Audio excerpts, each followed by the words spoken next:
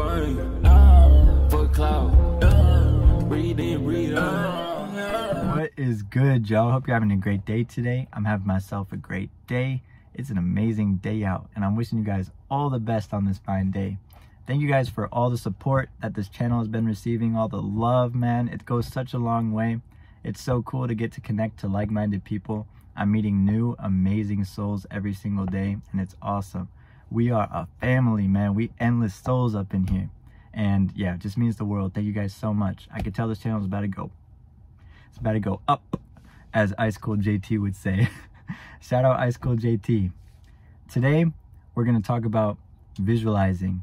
And we're specifically going to go into more of Neville Goddard's work. We talked about him last week with the ladder technique. But man, Neville Goddard is so good. And his work is life-changing, I'm telling you. He is the king of visualizing. He literally dedicated his life to show as many people as he could the power of their own imagination, which we all possess, right?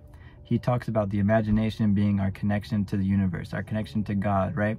We're all individualized expressions of source, but our connection is the imagination and our thoughts, right?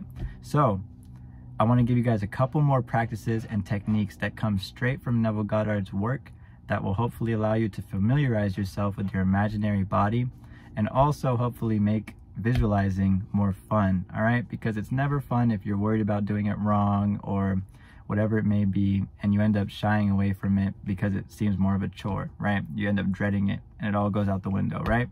So these techniques are just a way of sort of building that foundation, understanding what it feels like, what it looks like to be imagining a scene, and hopefully to put it through your head that you literally can create any vision within your imagination that can eventually be replicated onto this screen of space, into this physical reality, okay?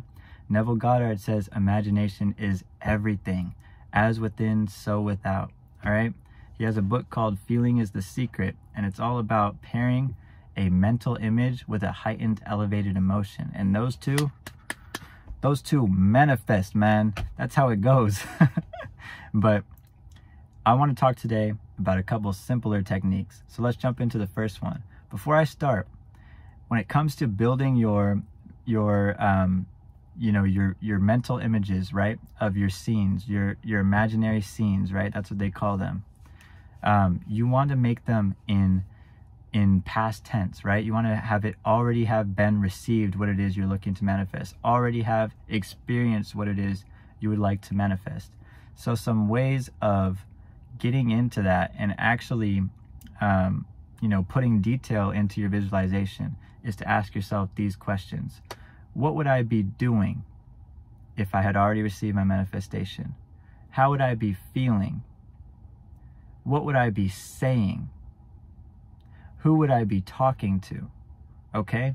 And if you can incorporate more and more of these elements, more and more of this detail, that is going to allow it to impress deeper into the subconscious mind. Okay? The subconscious mind loves detail. It loves clarity. All right? So that was just a simple thing before we start. Today's practices aren't even going to be about visualizing an end scene. It's just, like I said, familiarizing yourself with your imaginary body. So let's start with number one. I'm hoping every single person is inside right now. Please be inside a house. If you're outside, try to go in somewhere, all right? I want you to go into a familiar location. I know we're probably all in our homes, so that's good. Go into a room and sit with your face pointed at a wall, right? So be looking at a wall. And what I want you to do is, within your imagination, imagine that you are looking with your eyes forward, even though physically you are staring at a wall. I want you to imagine what the room looks like behind you. So basically it's reverse.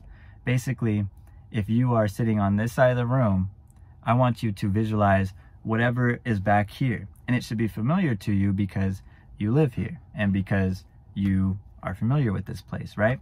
And this is going to allow you to prove to yourself that you really can conjure up a scene just like that, all right? It definitely helps when you incorporate memory.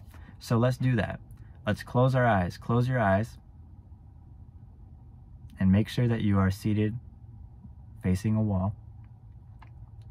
And now I want you to visualize whatever is behind you as if it is in front of you and you are looking at it right now with your eyes. Visualize all the detail, all the colors, all the different textures, the way the light hits, whatever it may be. Pretty cool, huh? And that's pretty much it. I don't know what I was waiting for. I just wanted to give you guys a little bit of time. But do you see how it's very easy to conjure up something from your memory? All right, so let's go into another one. That was a very simple one, right? Just imagining what's behind you. I hope this makes sense. All right, I feel kind of weird talking about this. And then second one, let's say that you have a house. You have a house. You live in a house, right? Imagine yourself while you're in your house right now, wherever you're sitting, probably still facing that wall. Imagine yourself outside in front of your house. If you live in an apartment building, imagine yourself in front of the apartment building. I want you to imagine what it looks like.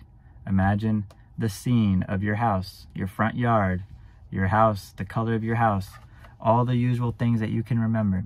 Same with the apartment building, how it looks, all of the blocks that it's built out of, all the windows, everything you can see. I want you to visualize that. And then we are going to begin walking in. So within your imagination, with your eyes closed, visualize yourself in front of the place that you're currently in. And then I want you to walk inside. Take the walk, and this should be familiar because you do it all the time. Take that walk inside, and I want you to walk in to your house, into your apartment building, and walk all the way back to your body, to where your physical body is right now within your imagination. So pause the video if you need to, but do that, all right? And this should be something that you might find surprisingly easy because it's right here. You live it every single day. This is a concept that Neville Goddard calls bilocation, which is where you can be in two places at once, one physically and one imaginary. And what's cool is when you're incorporating or when you're trying to build a vision of already having received something, it definitely helps to place yourself in the environment of a location that you're very familiar with. So maybe imagine celebrating with your family, or you know, being in that house, going back to your house and seeing someone, or whatever it may be. Make it familiar, something that's coming from your memory. The whole hope of this thing was to show you that your memory is very, very powerful when it comes to visualization, but it hopefully allowed you to become more familiar with your imaginary body, right? Imagine taking the steps, imagine the walk, right? And also in walking, in visualizing all these things, it usually ends up allowing you to feel it, because you've already lived it. You know what it feels like to do all these things, right? So these are just some basic techniques. Like I said, if you're building a final end scene, right? Because Neville Goddard always advises that. I know a lot of people talk about process visualizations, right? Which is visualizing the process, visualizing yourself in the middle of receiving it, right?